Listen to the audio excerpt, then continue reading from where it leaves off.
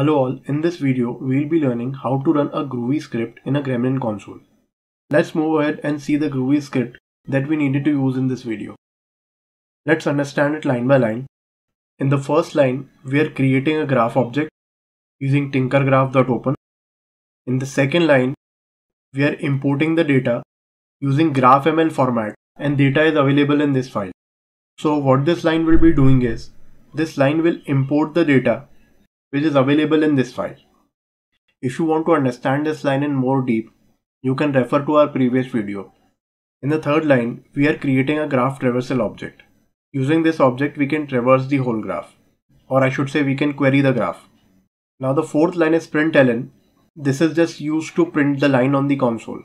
So in all these println, we are just using these to print the output in a nice format. What output are we printing? We are trying to print the number of vertices and the number of edges that are being inserted. And we are just calculating those using these kinds of Gremlin queries. So basically this is a simple script using which we can import data into Janu's graph.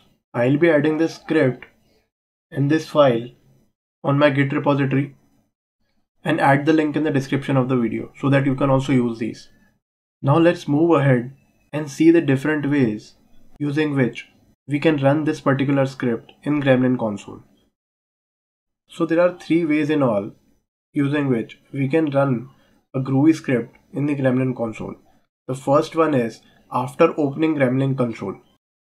That is, first open the Gremlin console, copy the script and just paste it on the console. Secondly, using the -e option. Thirdly, using the -i option. We can do this practically using this command.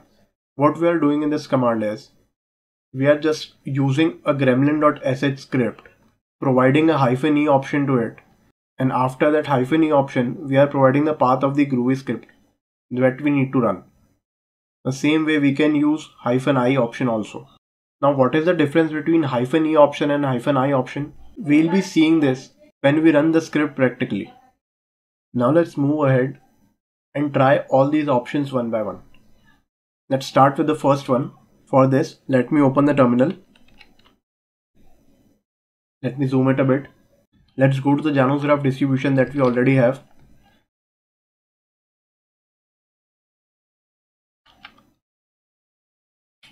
Let's open the Gremlin console.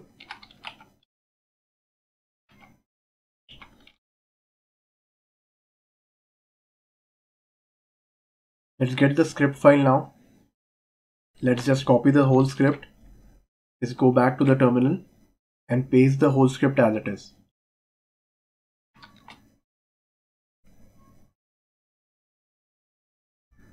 Now we can see that using this command, the data has been inserted. Using this, the traversal object has been created.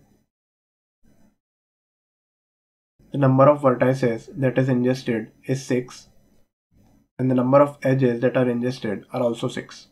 So this is the first way using which we can run the Groovy script.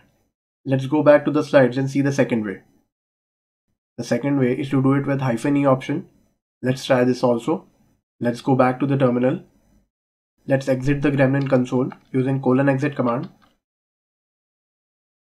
Let's clear the console also. Now let's use the second option. Here we have provided the gremlin.sh script. Secondly, we have provided a -e option.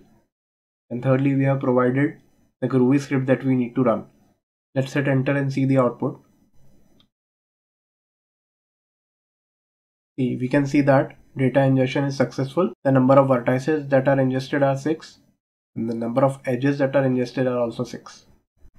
Let's go back to the slides and see the third option. The third option is to use -i in the command. Let's go back to the terminal and do the same. Let's just change the option in the last command that we fired. Let's see here. This has also run the script. Data ingestion is successful and the number of edges and vertices are printed. Just try to see the difference between -e and -i option. When we used -e option, the Groovy script was executed, but we were on the same terminal. But when we use -i option, that is interactive mode, Groovy script is executed, and after that Gremlin console is also open.